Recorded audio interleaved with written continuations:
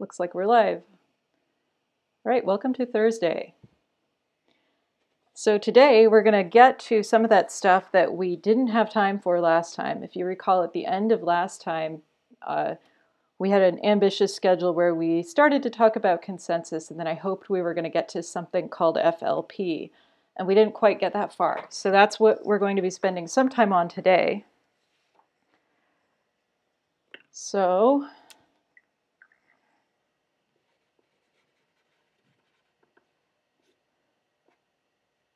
we'll keep talking about introductory stuff with consensus. So we're going to formally define consensus.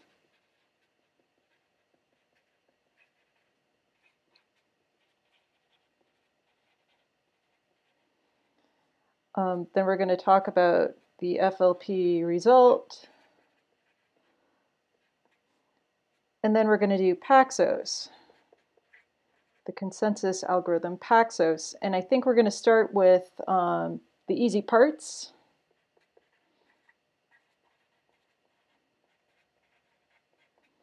And then the hard parts. Or I'll say the interesting parts.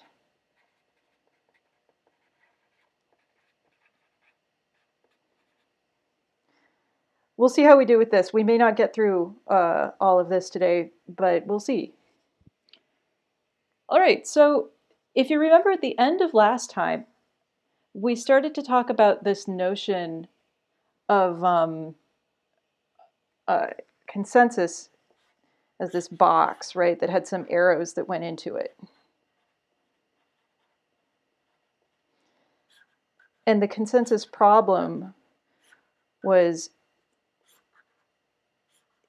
getting the thing on all of these arrows to agree when we came out. So maybe we have a bit going in, either 0 or 1, and we want everybody to agree. We want them to either all say 1 or we want them to all say 0. And either one would be a solution to consensus. So we talked about this a little bit last time, but I'll just say it again just so it's clear. So you might look at this and you might think, well, that's not hard to do. If you want to have consensus, there's 3 inputs here, right? So just pick the majority. In this case, 1 is the majority, so just go with 1. Or if 0 had been the majority, go with 0. And indeed, this concept of majority is going to actually be important when we talk about consensus. But the thing that you have to remember is that there's not some external observer like me looking at this piece of paper who can look at this and make this decision of, oh, look, this one is a majority. Instead, these 3 processes have to do the job of communicating among themselves to figure out what they think and to come up with a situation in which they all agree. So we're going to talk about one of the best known algorithms for doing that, which is Paxos. But before we do, let's talk a little bit about the properties that consensus algorithms try to satisfy. So the first of these properties is, I'll start a new page for this. The first of these properties is termination. And I'm going to say properties that consensus algorithms try to satisfy for a reason.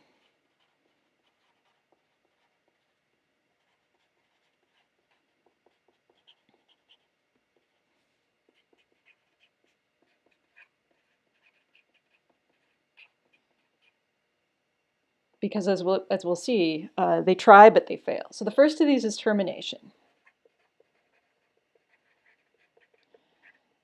And termination says that each correct process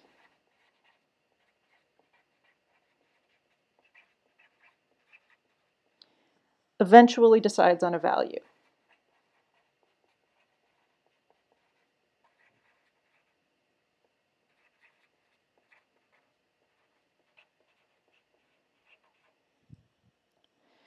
So if termination holds, then you're eventually going to get something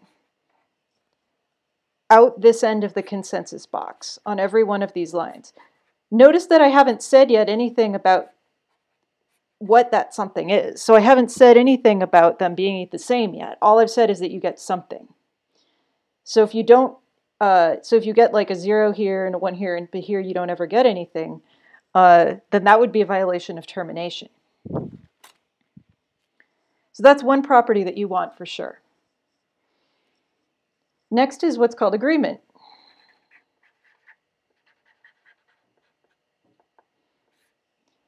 And this says that all correct processes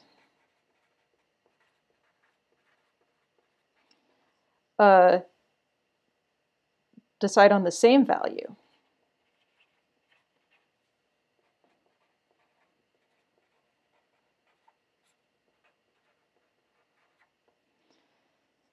So agreement says that if anybody outputs a 0, then they all do. And if anyone outputs a 1, then they all do.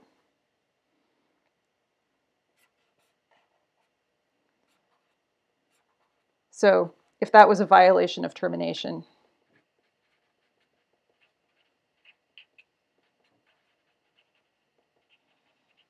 then this will be a violation of agreement if we have like a 1, 1, 0 here.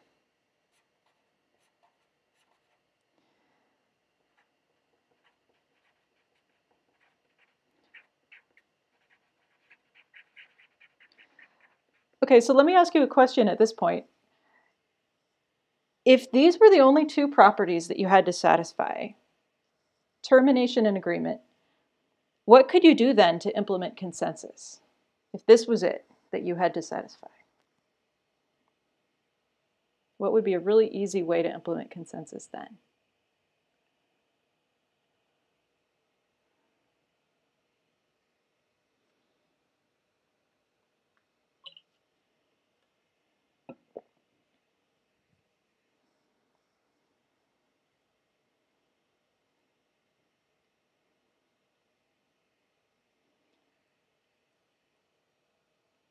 Somebody suggests just fail everything all the time. Not sure I understand what that means.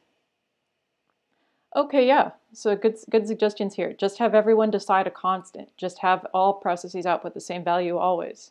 Give them 1 all the time. That's right. So if this was all you had to do, you could just say, have everybody output 1. Or have everybody output 0. Ignore the input. There, consensus, done, right? We satisfied termination and we satisfied agreement. Well, we can't do that.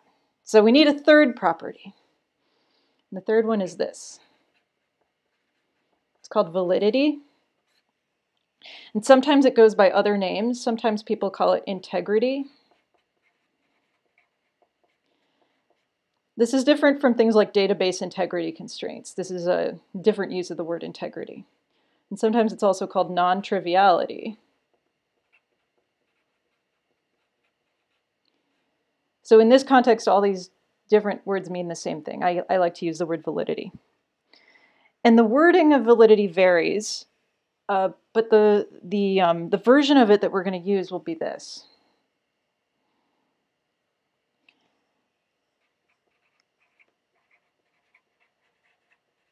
The agreed upon value must be one of the proposed values.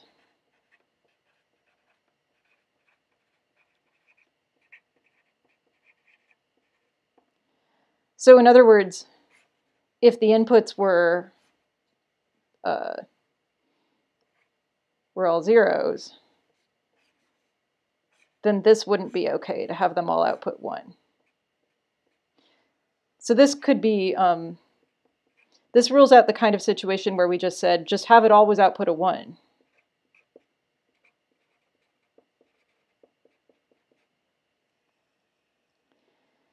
So you can't do the thing where you just ignore the input and always output the same thing and claim to have consensus. So in some sense, these properties put together give you a definition of consensus. They're a definition of this thing that we want, the behavior that we want from a consensus algorithm. So I said that consensus algorithms try to satisfy these properties. But it turns out that in the asynchronous network model, And recall what the asynchronous network model is. It's when there's no bound on latency between processes. It turns out that in the asynchronous network model, no consensus algorithm actually does satisfy all of these. Does anybody know why that's true? Why no consensus algorithm satisfies all these in the asynchronous network model?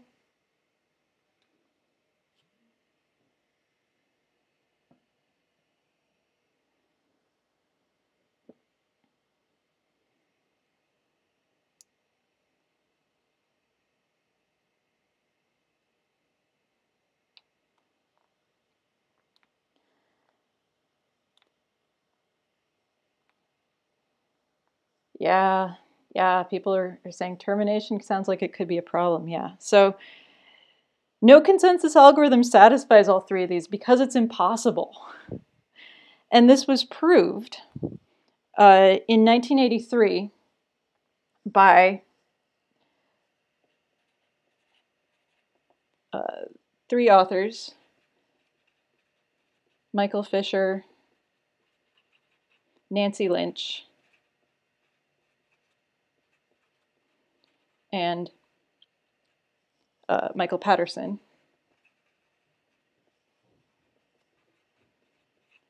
And it's from their names that we get the initials FLP.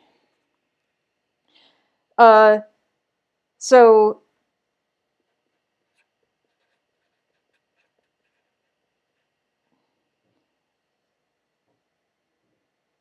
I guess there's one other qualification that I forgot to add. In the asynchronous network model and where crash faults can occur. So if you're in the crash fault model, or obviously any fault model that encompasses the crash fault model, so the omission fault model and so on.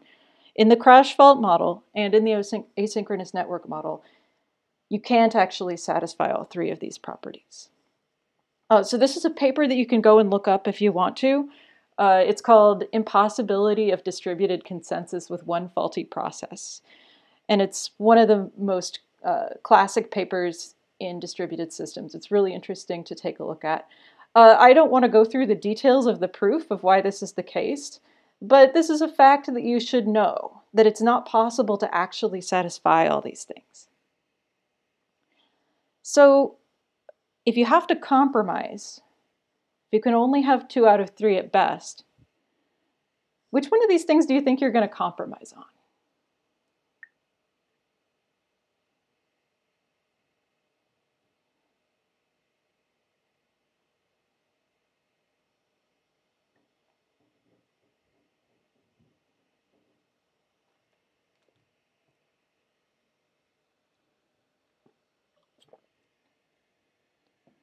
Termination, yeah, that's a good suggestion. Yeah, so you could have a consensus algorithm, but it doesn't necessarily terminate. Now, there are some situations in which you might make a different choice, interestingly. But compromising on agreement kind of doesn't seem great, right? Because that's what we want, right? If you're okay with violating agreement, then what's the point, right? Because then, you know, why were we doing a consensus algorithm anyway if we didn't care that we were getting the same value? And similarly for validity, and that seems pretty important as well. So it turns out that in some settings it might be okay to compromise on agreement a little bit, but we'll talk about that later. So the property that Paxos compromises on is this one, termination. And that's what you're usually going to choose. So you have a consensus algorithm, but it doesn't necessarily terminate.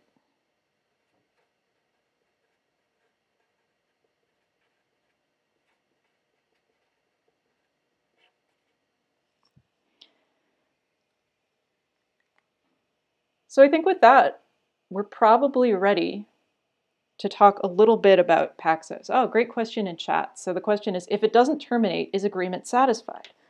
So agreement says all correct processes decide on the same value. So if you don't, let's say you got 1 and 1, and then this process didn't produce a value here. So what agreement says is that if they produce a value, then it's going to be the same.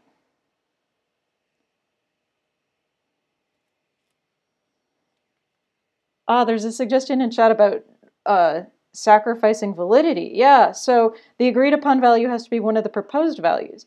Yeah, I mean, so it would be trivial to say, yeah, we're always going to have every process output foo, right?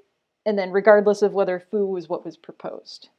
But you could imagine other kind of less horrible ways to give up on validity, right? Like you could say, well, we'll attempt to pick one of the proposed values, but then maybe if some timeout expires, then we'll go with some default value. You could imagine something like that. So that could be one way to compromise validity. That could be interesting. Okay, so let's talk a little bit about Paxos.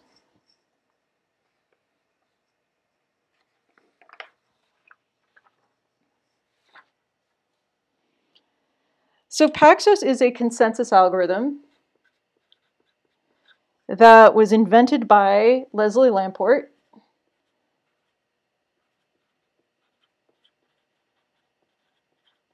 He tried to publish it in 1990, but it took 8 years for anybody to publish the paper. So it ended up first getting published in 1998.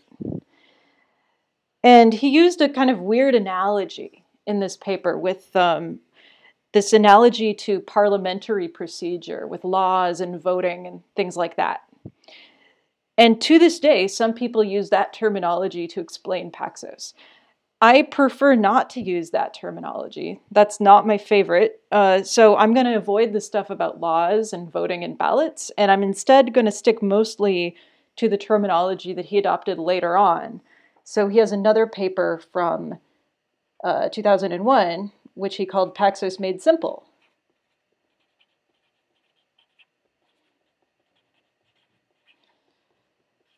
Which is the one that's much more often read. And so I'm going to use the terminology from this later paper. So Paxos is really not just one algorithm, but it's a family of algorithms, meaning there are many variants of it or flavors of it. And for now, we're going to just talk about boring vanilla Paxos. And let me say also that in our discussion of what consensus means a second ago, so we were just talking about deciding on one value, right? So every process comes in, every process is allowed to have its say, and then one value is getting decided on. So that's what we're going to be talking about as well with Paxos. We're just going to be we're talking about the problem of deciding on a single value. And later on, we'll talk about how to extend that to deciding on a sequence of values. So in Paxos, there are 3 roles that a process can play.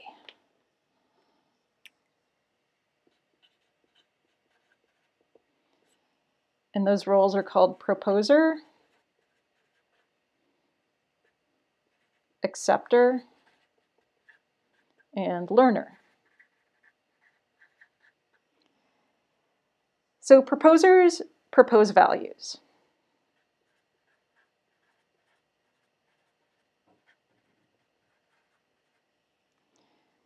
Acceptors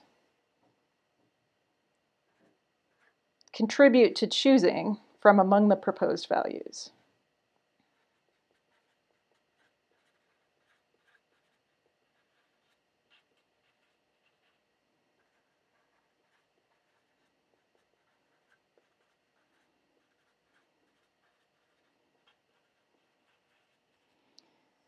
And learners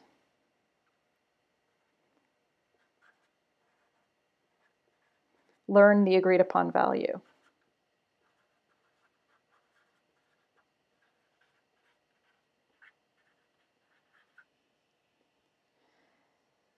So these are roles that a process can play in Paxos. Now, in practice, a single process could take on multiple roles, or even all of the roles. So one process could be all of the roles.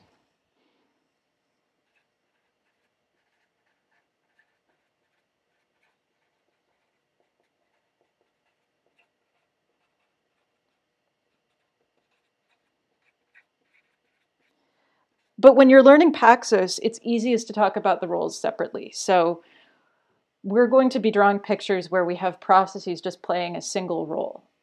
But in practice, you could have one process that's playing more than one role. And we're going to call any node that plays any role a Paxos node.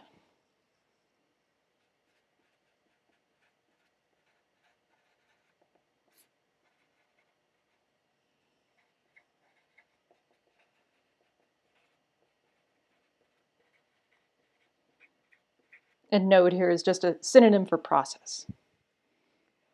So there are some things that have to be kind of known in advance before the algorithm runs. One thing is that Paxos nodes have to be able to persist data. So they have to be able to store data, and then if they crash, they have to be able to get that data back. That's so that they don't forget what they accepted. So Paxos nodes have to be able to persist data.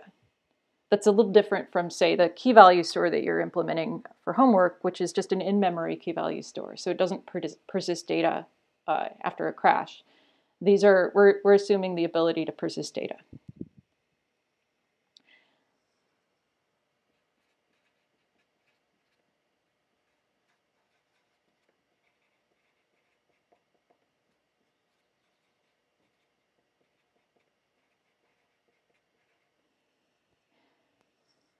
There's another thing that has to be true, which is that Paxos nodes have to know how many acceptors is a majority of acceptors. So for instance, if there's 3 acceptors, a majority is 2.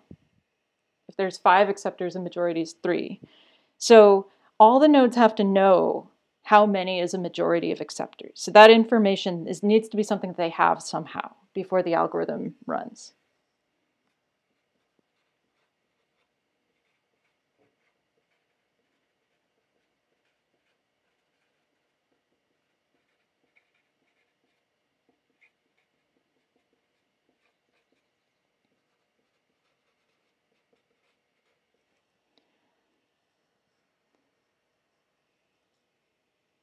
All right, so let's look at an actual run of the algorithm. So for now, for simplicity, let's say that there's one proposer, and I'll call it P1. And let's say that there are 3 acceptors. I'll call them A1, A2, and A3. And let's say there's 2 learners.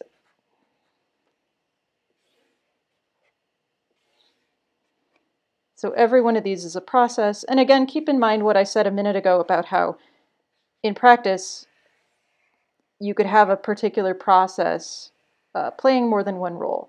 But for learning the algorithm, it's easiest if we draw this picture where each one of them is a separate process. So here we've got 3 acceptors. So the majority of acceptors in this case is going to be 2. So let's say that our proposer, P1, wants to propose a value. The first thing that it does is it's going to send a particular message to a majority, at least a majority of acceptors. So the message that it's going to send is called a prepare message. And it's going to pass something along in that message, which is called the proposal number. So I'm going to call that N here. So it has to send what's called a prepare message with some N, which is its proposal number. And that has to go to the majority of acceptors. So in this case, majority is 2. It could also go to all 3. Just for simplicity, let's just say that it sends it to 2. Let's just say that it sends this to A1 and A2. This proposal number has to be unique. Nobody else can use it. So if you had multiple proposers, you would have to establish some rules in advance about who got to use which proposal numbers. So for example, maybe P1 could only use odd proposal numbers and P2 could only use even proposal numbers if you had a P1 and a P2. So that's one thing that has to be true. So it's got to store the proposal numbers that it's used and make sure not to reuse them. That's another reason why nodes have to persist data. When an acceptor gets a prepare message with a particular proposal number, it's going to look at that proposal number and it's going to do a check. It's going to say, did I previously promise to ignore requests with this proposal number? If the answer is yes, it did previously promise to ignore those, then it ignores it. So let's actually start to write down some steps of this algorithm here. And I'll switch back and forth between this picture and a prose version of the steps.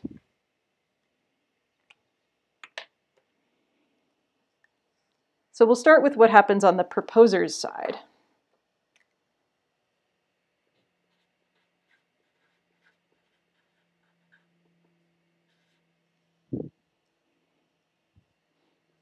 So the proposer is going to send a prepare message with a proposal number n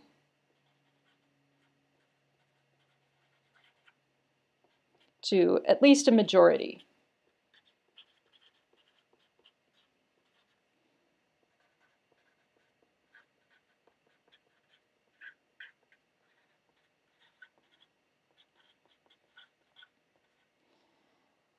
And then n, that's the proposal number.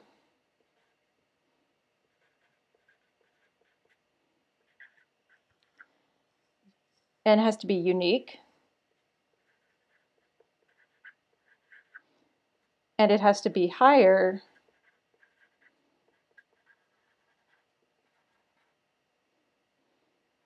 than any proposal number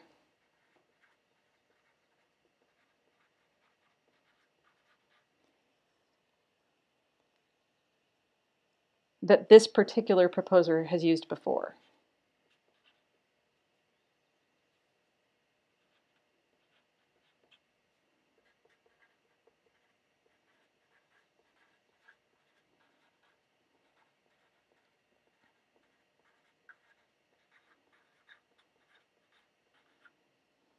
So I'll label this here so you know what it's called. This is the proposal number.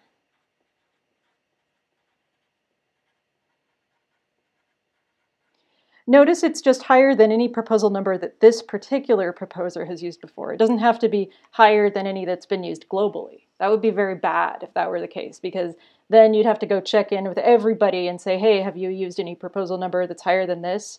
And if you haven't, then don't, because now it's my turn, and et cetera, et cetera. So that would actually itself require consensus. So that's no good. So it's just higher than any proposal number that this particular proposer has used before. When those prepare messages get over to the acceptor,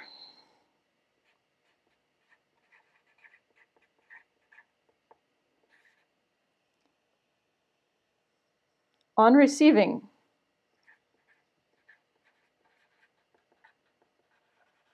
a prepare end message,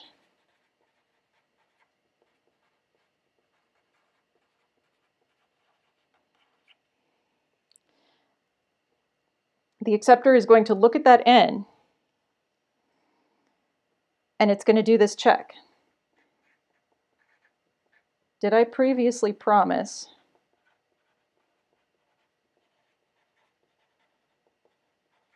to ignore requests with this proposal number?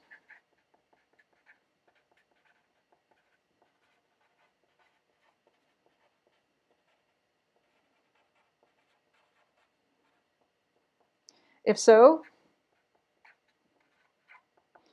it ignores it.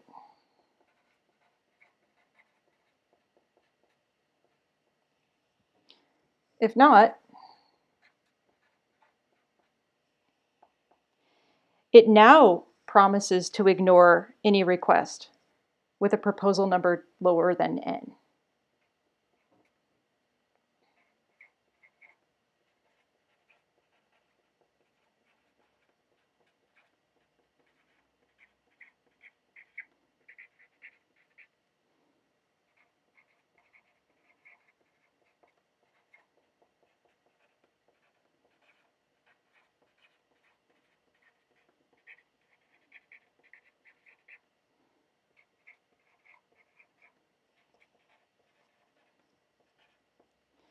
and it's going to reply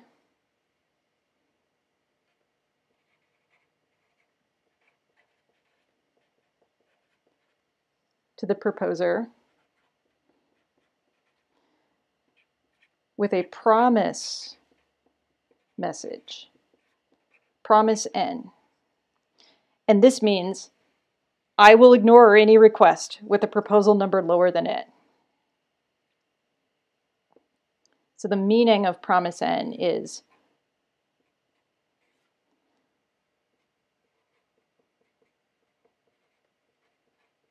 I will ignore any request with a proposal number lower than N.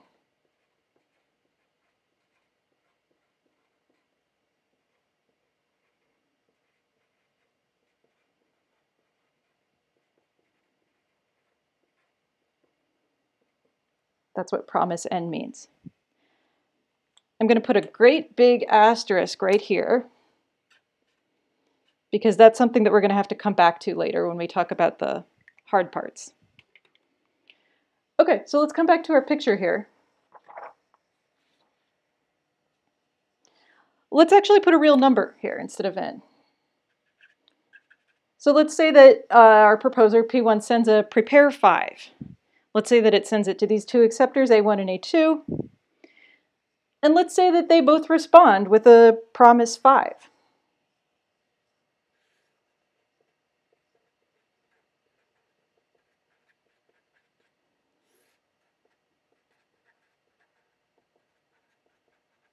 Okay, let me take a look at chat here.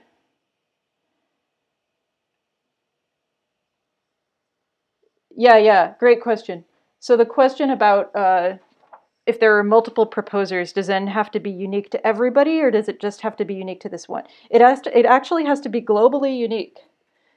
And so that's why you have to have the policy where, like, for instance, if you have two proposers, then one of them, you have to decide in advance who gets to use what. So if you had two, maybe you would say one of them gets to use even-numbered proposal numbers and the other one gets to use odd-numbered proposal numbers. Or if you had three, then you could say, one of them gets to only use numbers that are mod 3 or whatever. So N has to be unique, globally unique, but that's something that you can kind of decide in advance by having these disjoint sets of proposal numbers that are available to every one of the proposers. Okay, so coming back to our run of Paxos here. So P1 has sent its prepare message, prepare 5, to both A1 and A2. They both responded with promise 5. So we've now gotten a majority of acceptors to promise 5. Keep in mind, 5 is only the proposal number. It's not the actual value we're deciding on. But still, this is kind of an important milestone right here. Because now that we're at this point where a majority have promised 5,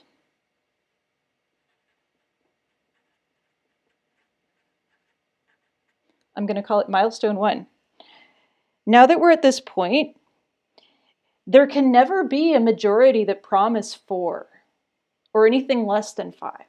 Why is that the case? Well, now that a majority have promised 5, if you tried to get a majority to promise 4, well, that majority would have to include one of these, right? And they've both already promised 5. And recall that promise 5 means I'm going to ignore any request with a proposal number lower than 5. So if somebody tried to come along at this point and get everybody to promise 4, they wouldn't be able to, or anything else less than 5. A minority might still promise 4, but it would be impossible for a majority to do so. So back to this outline here. So we can kind of label all this as everything that I have on this page as Paxos phase 1.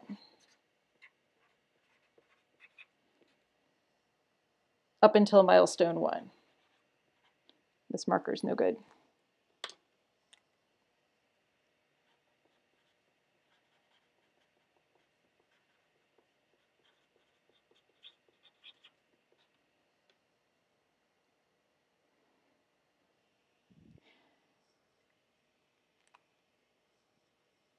So I didn't actually write it here, but this is the behavior of the proposer and acceptor during this phase. And you get to the end of this phase. This phase ends when that particular proposer has gotten a majority of the acceptors to reply with this promise N. Okay, but we're not done. There's going to be another phase. So we're back to the proposer. The proposer has collected these promise messages for a particular proposal number from a majority of acceptors. When it does that, we have the following.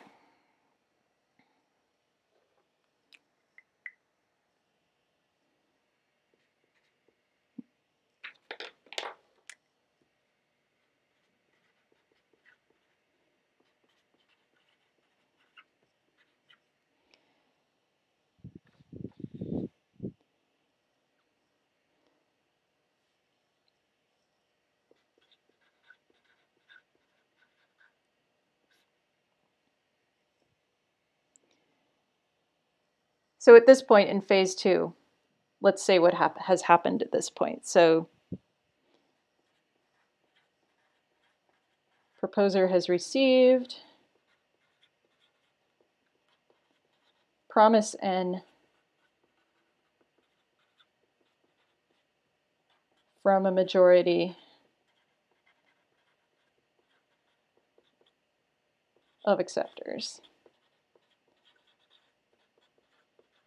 for some N.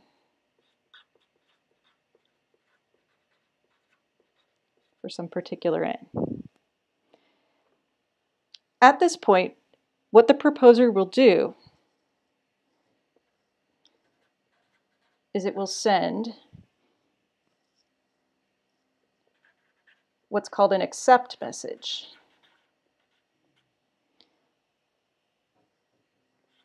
And that accept message is going to have two things in it. It's going to have the proposal number, N, and it's going to have the value that you actually want to propose.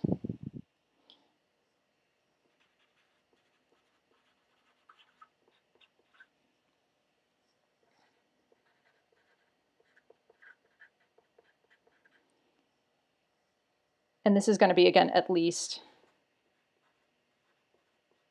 a majority of acceptors.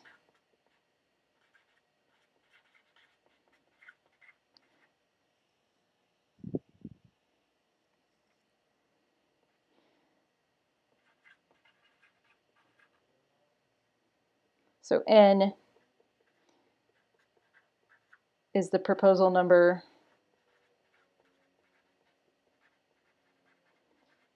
that was promised up here.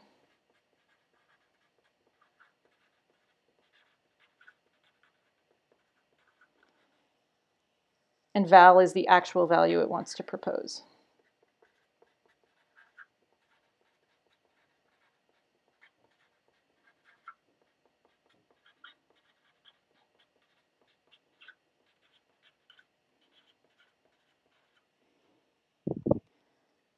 I'm going to once again put a big asterisk.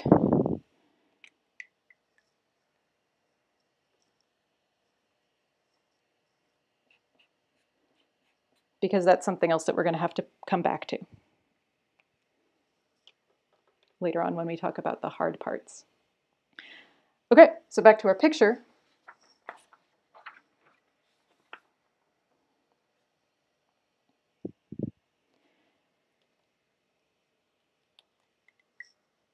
So far we haven't even talked about the value we're proposing. We've only talked about the proposal number. So now we need to actually propose a value.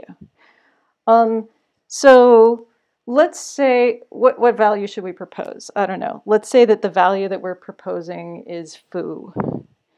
So proposer 1 is going to send out a message, an accept message, to a majority of acceptors.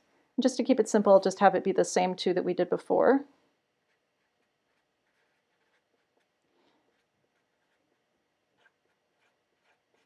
So here 5 is the proposal number and foo is the value that we're proposing. And by the way, they don't have to be the same two acceptors that we talked to previously. They just have to be a majority. But just to keep this picture simple, we'll do it like that. Now what? Well, the acceptors get the accept message. When the acceptors get the accept message, here's what happens. We'll come back to here. Talking about Paxos requires me to do a lot of back and forth.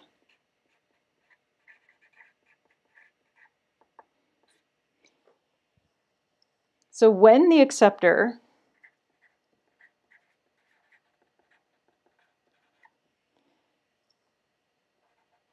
gets one of these accept messages,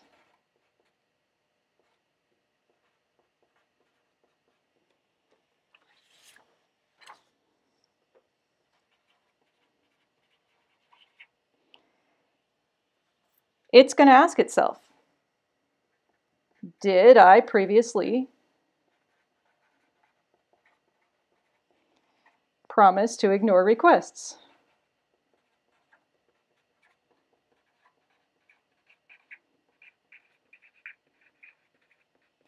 With this proposal number?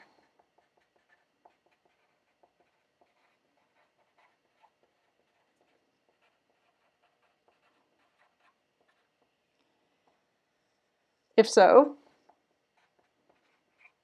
ignores it.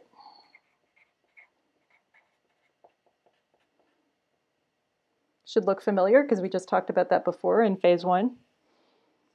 If not, it replies with a new type of message, accepted,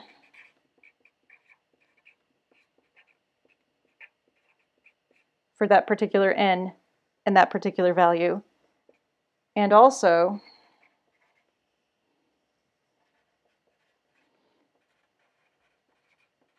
sends that message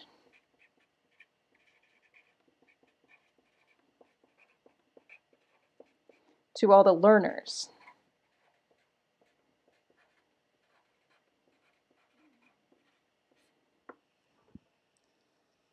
So now our picture would look like this.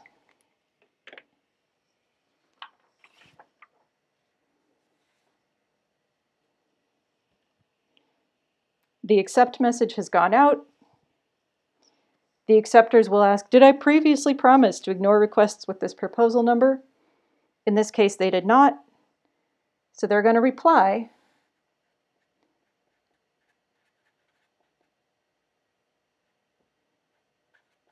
with accepted,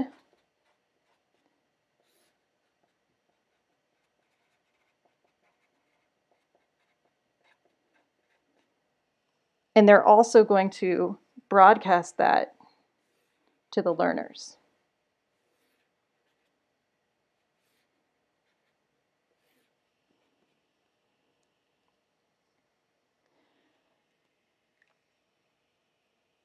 The point when a majority of acceptors send this accepted message, so this point right here, the point when a majority of acceptors have sent accepted messages for a particular proposal number and value, that's the point when consensus can be said to be reached. So this is another milestone.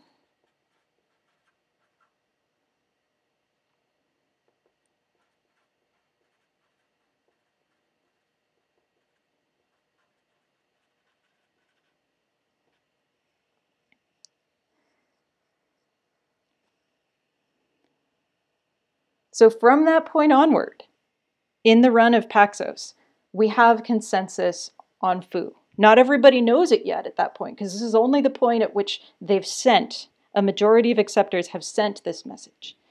So not everybody knows that we have consensus. Even the acceptors themselves don't know at that moment that we have consensus. But we do. So from that point onward, there's kind of no going back, no matter what happens from this point. So, and at the point when a proposer or a learner gets these accepted messages from a majority of acceptors for a particular value and a particular proposal number, that they know that consensus has been reached on that value. So at this point right here, at this point, proposer 1 knows that consensus has been reached on foo. So milestone 2 is when consensus actually is reached. And then later, there's sort of a third milestone that happens independently at the proposer and all of the learners. So right here and right here and right here. And that's where each of these participants know that consensus has been reached. So I'll come back to the part that I wrote out earlier in case anybody still needs to see it.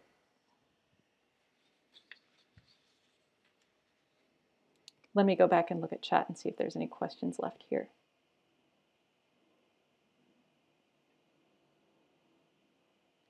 Yeah, great question.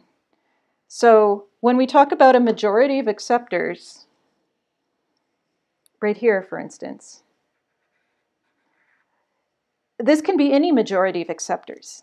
It doesn't have to be the same majority that we talked to before back in phase 1. It could actually be any majority of acceptors. In the picture that I drew, we were talking to the same majority of acceptors in both phases. I was talking to A1 and A2 both times. But it really just has to be a majority, any majority. And it's at least a majority, right? I could send it to all of them.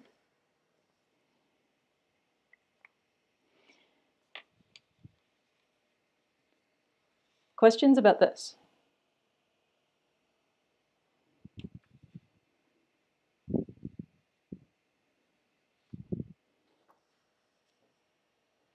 So I'll come back here to the picture that we drew.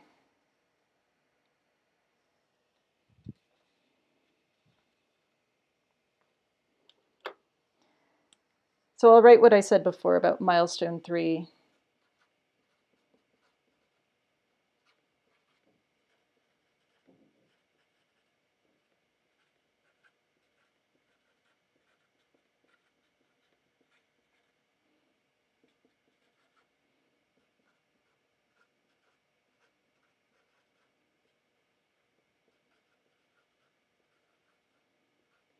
So milestone 3 would be like right here. And milestone 3 is when each of those participants knows that consensus has been reached.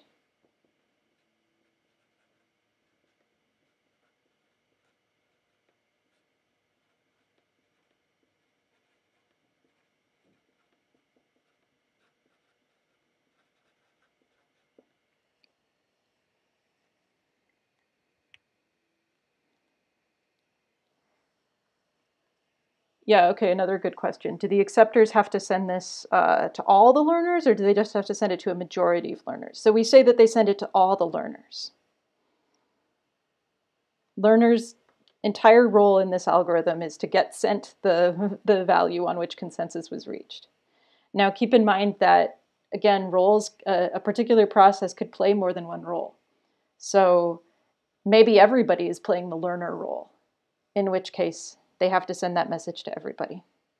But learners, this milestone 3, like every learner is going to find out individually. At the point when they've received this message that says, say, accepted 5 foo, for instance, from a majority, so everybody had better know what a majority is. Everybody needs to know what a majority of acceptors is.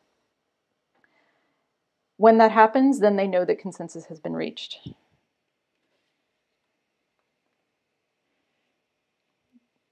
So if you look back at phase 1, here's what we wrote down for phase 1. We left this big old asterisk right here at the end of the behavior of the acceptor. And it had to do with the reply here. And then for phase 2, we also have a big old asterisk right here that had to do with the proposer. So those are places that there's something that we're going to have to patch up, because what we actually do in those cases is going to be a little bit more subtle than I described. But we're going to take our break here. And so we basically just done Paxos, the easy parts. And we're going to come back and we're going to patch up those asterisks after the break. So let me bring up our quiz question.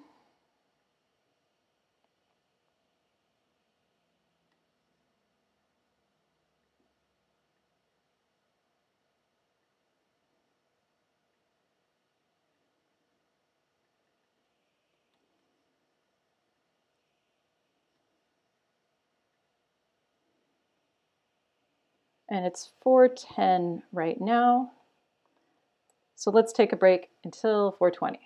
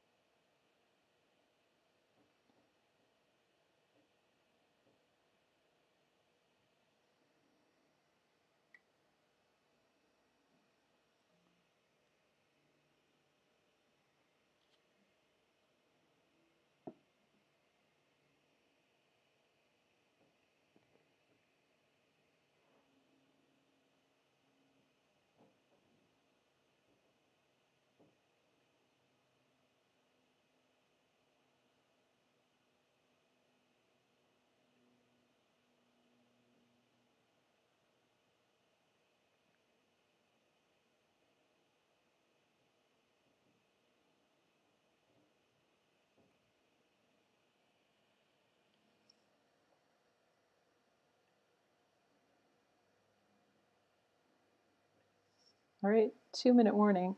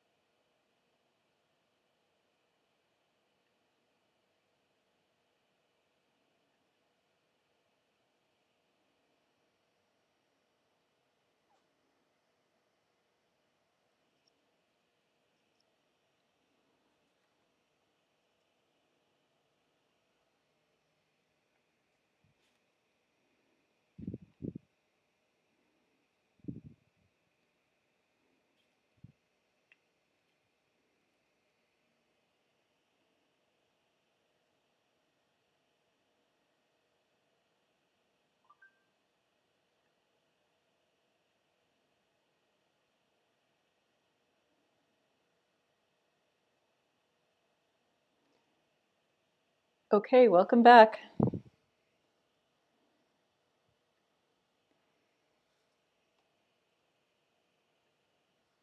Okay, so we just walked through this example run of Paxos.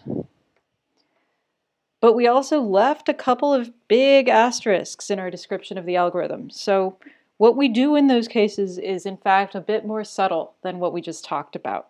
So we're going to go through the whole thing again, and this time we're going to fill in those gaps.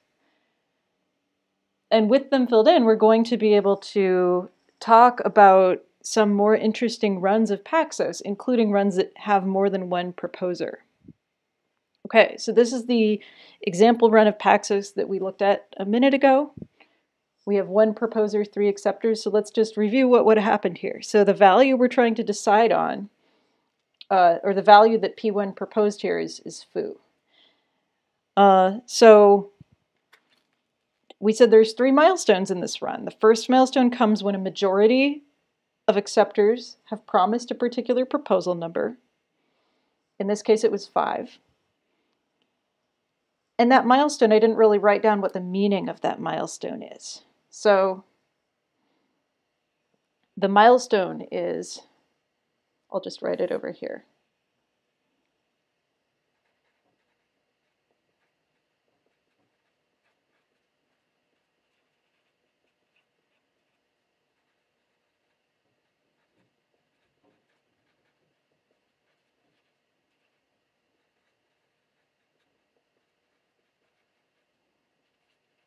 A majority of acceptors have promised a particular proposal number, n. So recall, a promise of n means I'm going to ignore any request with a proposal number lower than n.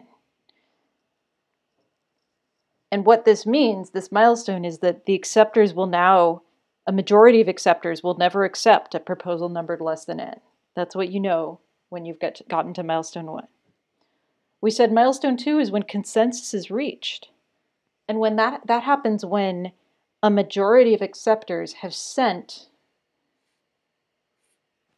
this accepted message for a particular proposal number and a particular value. At that point, consensus has been reached even though nobody knows it yet. So that's kind of the point of no return in this execution for achieving consensus on that value. And then the third milestone happens in a sort of distributed, if you will, fashion for every proposer or learner. So when a proposer or learner gets this message from a majority, an accepted message for a particular n, then they know that consensus has been reached on the value. So this is kind of like easy mode Paxos, everything that I just showed you. So what we're going to do now is go back and fill in the couple of gaps that we had before. To understand why we have to do something more to fill in the gaps, let's look at a case where there's more than one proposer. So to make our diagram a little bit simpler, I'm going to leave out the learners for now. So you could pretend they're still there. We're just not going to put them in the picture. Getting rid of them won't mess anything up in this example. So we're going to say we're going to have a proposer 1, and now we're also going to have another proposer, proposer 2. And we'll stick with our 3 acceptors.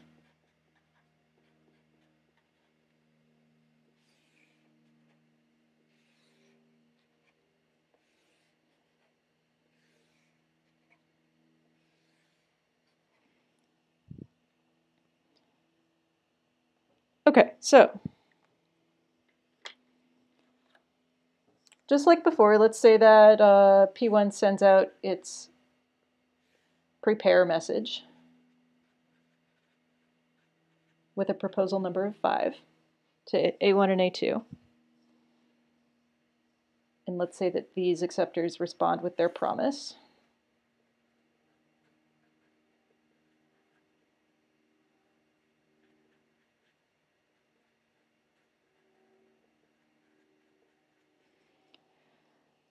Okay, so first of all, what would happen if proposer 2 sent something like this?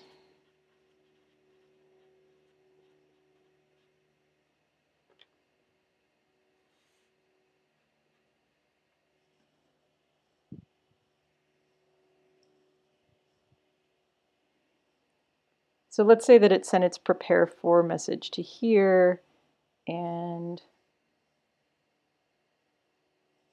let's say that it also sent it to here. So what would happen then?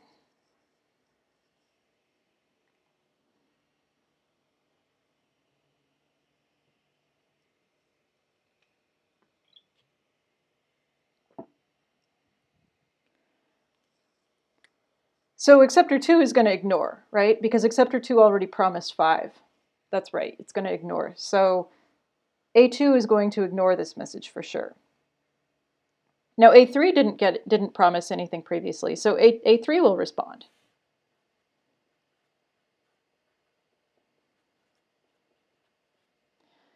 But recall what proposers are waiting for, right? They're waiting to hear back from a majority of acceptors.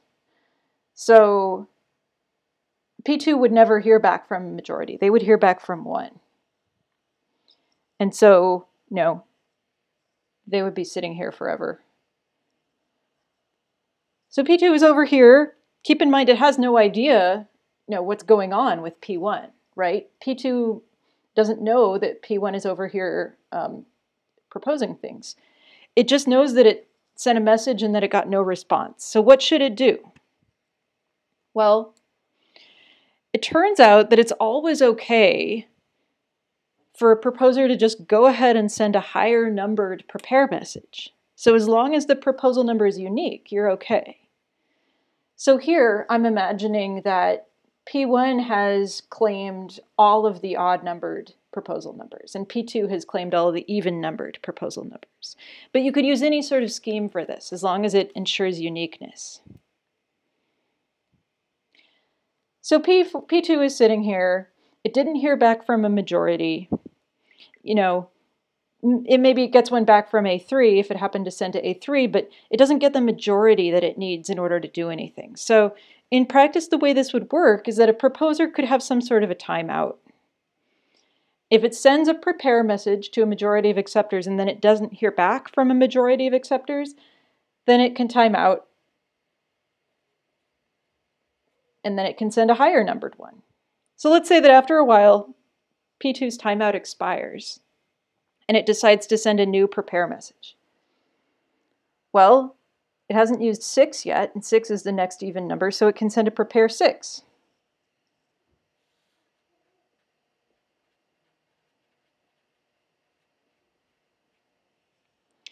So let's say it sends that to here and here. It could even send to all 3 if it wants to. So let's say this prepare 6 goes out to all the acceptors. What do? Has any of them promised to ignore requests with a proposal number of 6?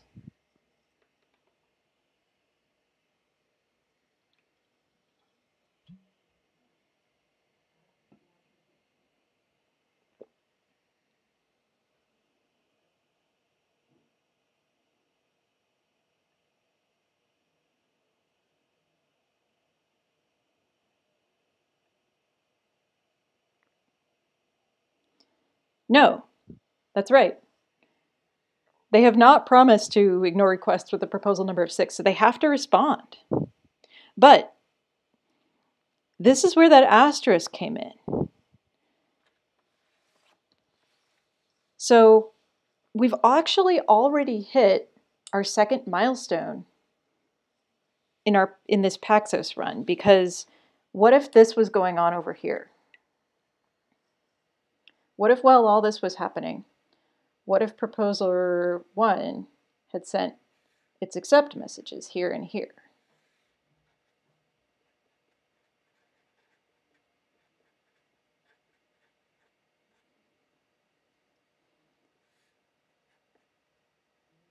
And let's say they responded with their accepted messages.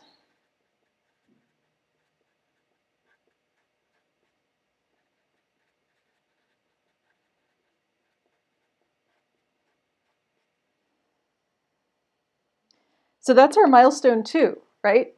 That we talked about before.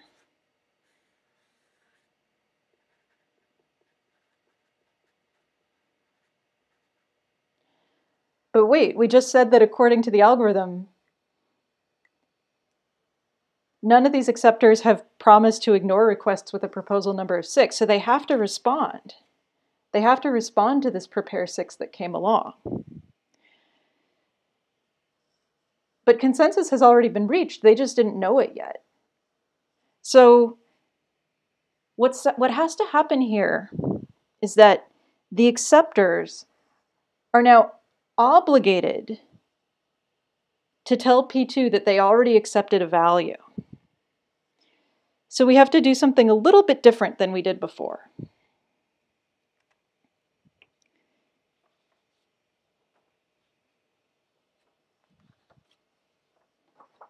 So we come back to this part where we wrote this before. And we look at what the acceptor is doing. So when we said an acceptor, when it gets a prepare N message, it asks, did I previously promise to ignore requests with this proposal number? If so, it ignores it.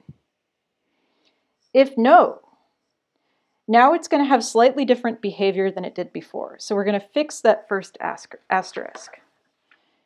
And I'm going to put this on a new page. This is our first asterisk here.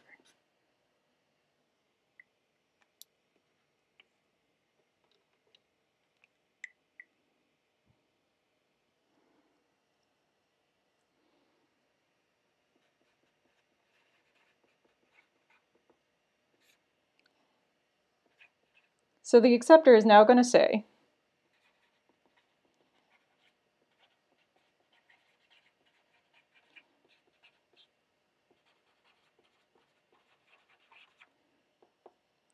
when it gets that prepare N message, it's still going to say, did I previously promise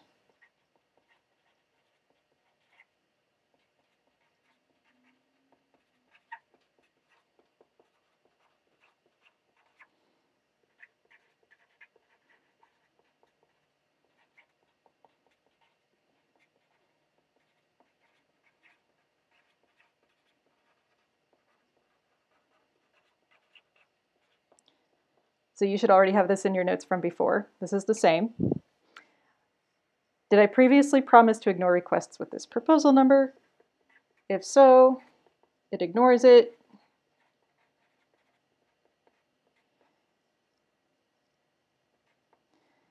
If not, now this is the part that's new. It asks, have I previously accepted anything.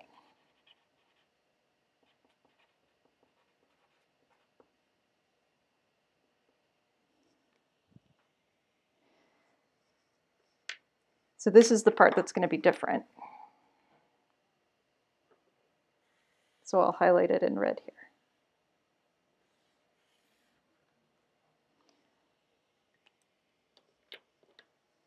If yes,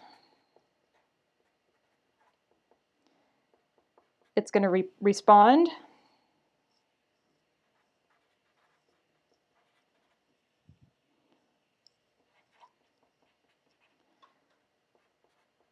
With a promise message, but it has to be the proposal number of n, that's the n from up here, but instead of just that, it's going to pass along something extra. And it's going to be a pair of n prev, I'll call it, which is its highest previously accepted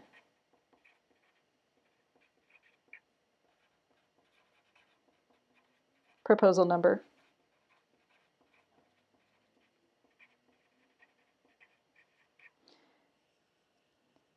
And then val prev, which is the previously accepted proposal value.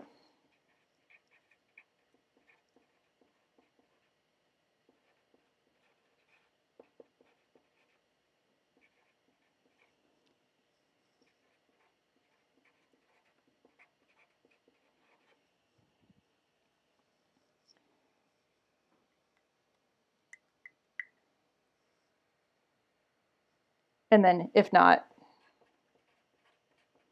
it's going to reply with promise n, which is what it did before. So the stuff in the red box now is the asterisk, is the new stuff. So a promise message has this additional component now that only gets used in the case where the acceptor has previously accepted something. So let's see how this looks on our picture.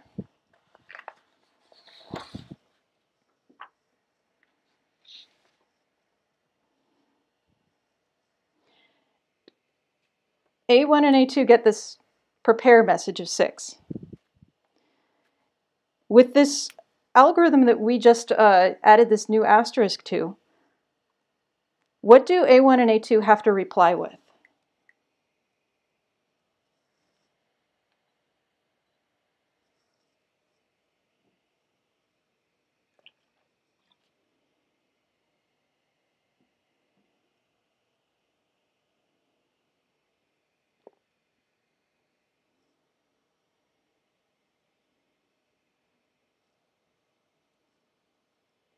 That's right. Yep. They're going to reply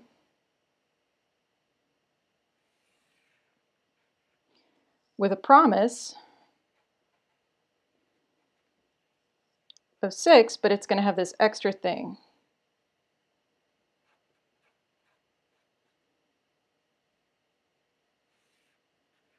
Which is this pair of the previously highest accepted proposal number and the value.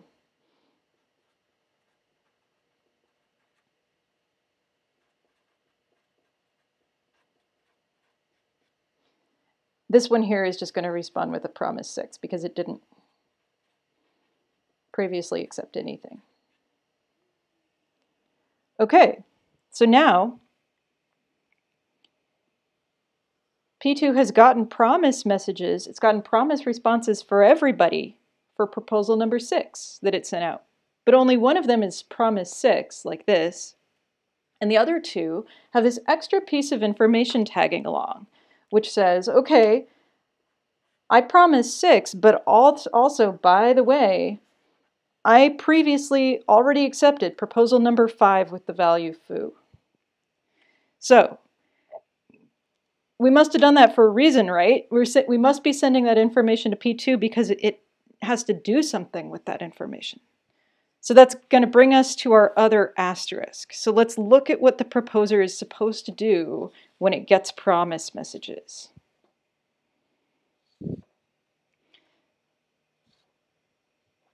So that's phase 2.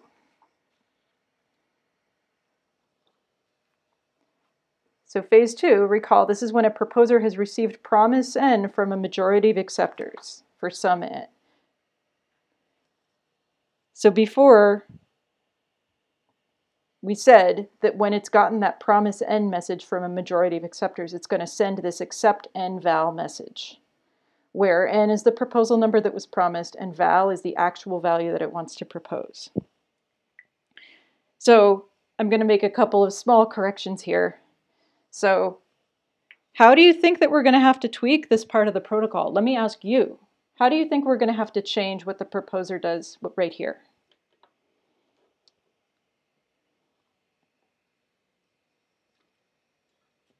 It's gotten a promise message from all of the acceptors, but some of them might have this extra piece of information tagging along about what was previously accepted. So the proposer is going to have to use this information somehow. What do you think it's going to have to do?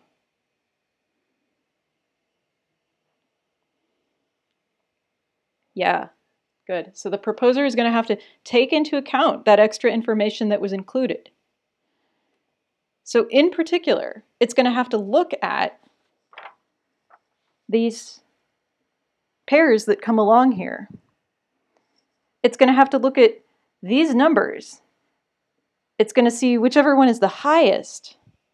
And then the value that it has to propose is going to have to be the value that went with that highest previously accepted proposal number. So in particular, to write it out in words, we're going to revise the protocol as follows. So we're going to say when a proposer has received promise messages, and this could be either kind. So I'll correct this right here. So this could be a promise of N.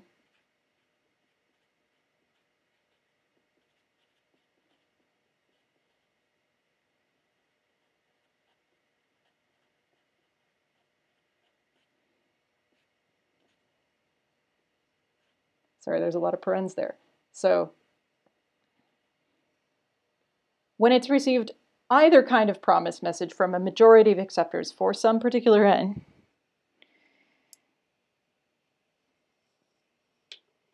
it's this part here that's going to have to change. It's going to send the accept message, again, to at least a majority of acceptors, where N is the proposal number that was promised. So that's this N still. But this is the part that's going to change.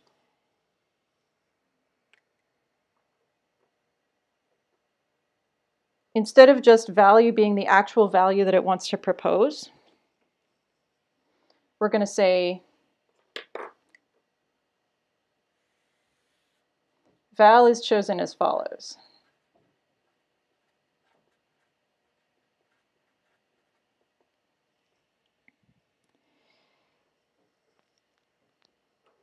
The proposer is going to have to ask itself, did it get any of these pairs from any acceptors? If it did, then the value that it's proposing is going to be the one that went with the highest nprev. So val is either the val prev that went with the highest nprev,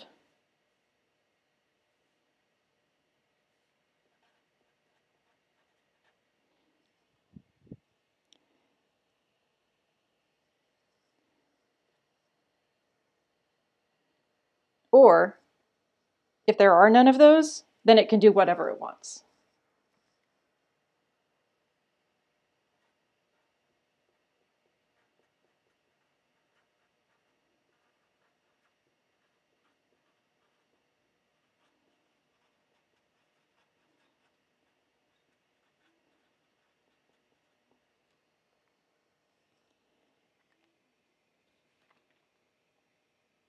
So if it did get any of these pairs that indicated that something had been accepted previously, it has to propose the value that went with the highest previously accepted proposal number. If there aren't any of those, it can propose whatever it wants. So in our picture,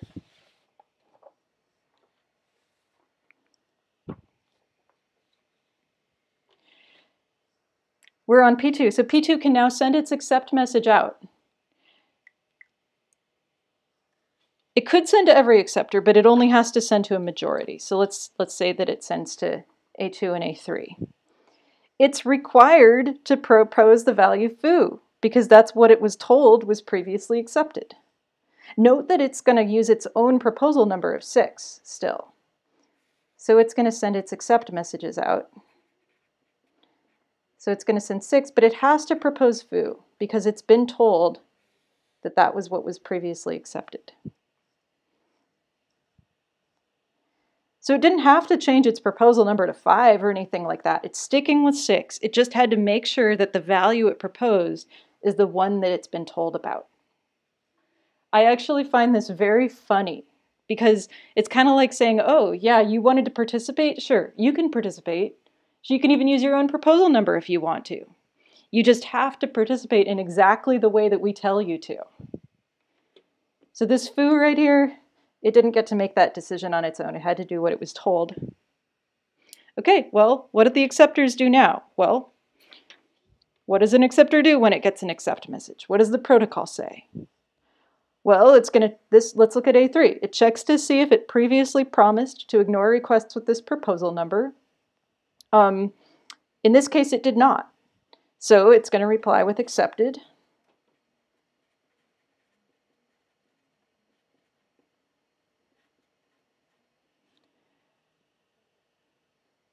And then here again,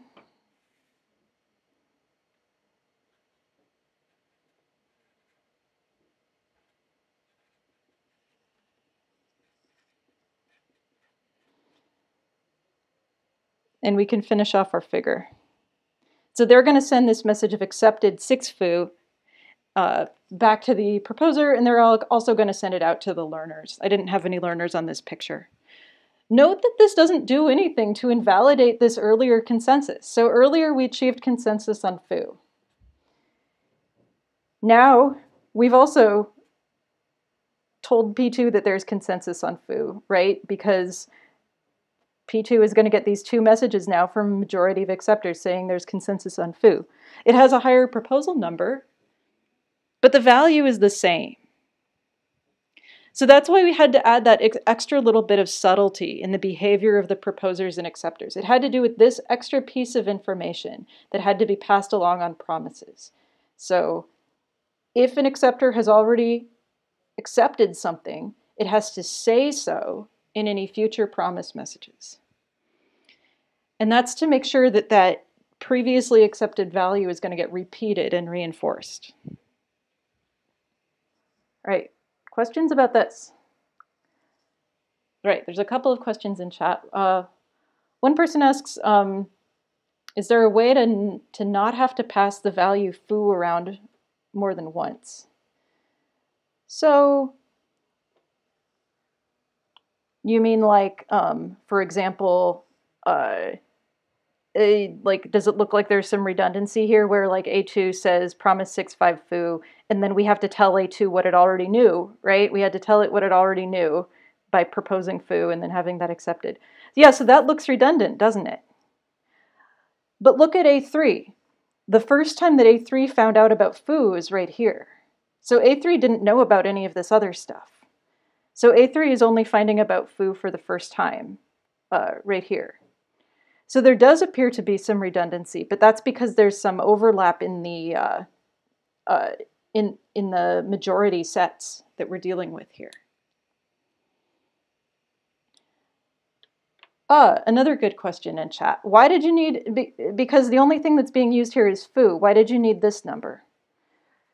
Well, the reason you need that is because what the proposer is going to do when it gets these messages back and when it has to send its accepts, it's going to look at the value here that goes with the highest numbered previously accepted proposal. So here they happen to be the same. So we didn't really exercise that code path. But what the proposer is going to have to do, and I'll put back this prose here so that you can see, the way that it's going to have to choose what value it can propose is by choosing the value that went with the highest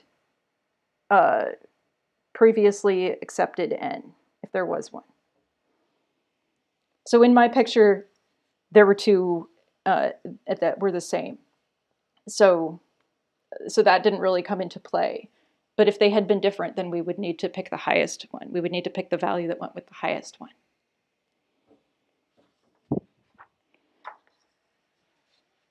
Okay. There was another question in chat, another good question. The question was, what if 5 has been promised but not accepted yet when 6 is prepared? Okay.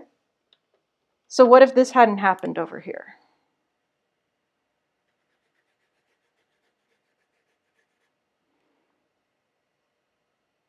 Yeah, then what would we have? Well, then, if these promises had gone out, but A1 and A2 had not yet accepted anything, then they would get these promise messages.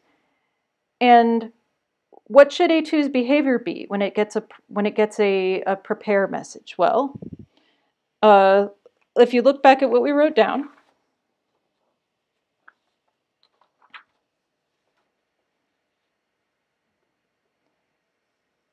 actually, let me do the patched version instead of the unpatched version. Here's the patched version. So when it gets a prepare n, did I previously promise to ignore requests with this proposal number? So it's going to ignore it. If not, then it has to ask, have I previously accepted anything? Well, we're saying that didn't happen, right? We're saying it didn't previously accept anything because I just scribbled out all of that acceptance there. So it's just going to respond with promise 6 in that case. So then everybody's going to come back here with promise 6. And at that point, proposer 2 can send accept 6 with anything it wants. It can propose bar or whatever other value instead of foo that it wants. So it would look a lot like this, except instead of having to propose foo, proposer 2 would get to propose any value that it wanted.